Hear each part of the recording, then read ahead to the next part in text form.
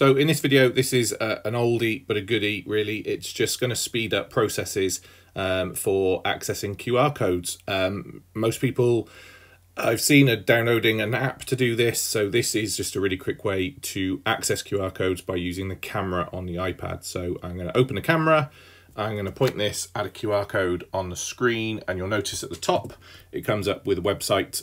Tap on that and it's going to take you to the website that you've created the QR code for. So it's a really quick and easy way to access QR codes. No need to download apps, just use the camera that's on the device. Another fantastic use for the camera on the iPad, and probably going to save you and your students a whole heap of time when needing to find that QR code reader.